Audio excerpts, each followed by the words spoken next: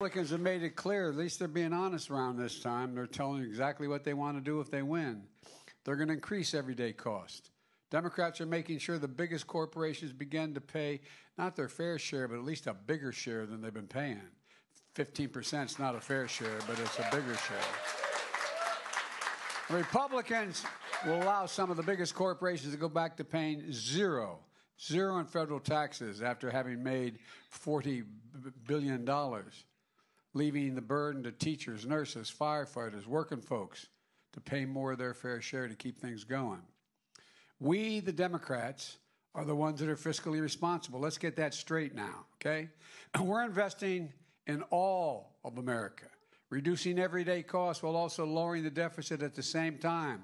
Republicans are fiscally reckless, pushing tax cuts for the very wealthy that aren't paid for, and exploiting a deficit that is making inflation worse. Look, folks, Democrats are going to protect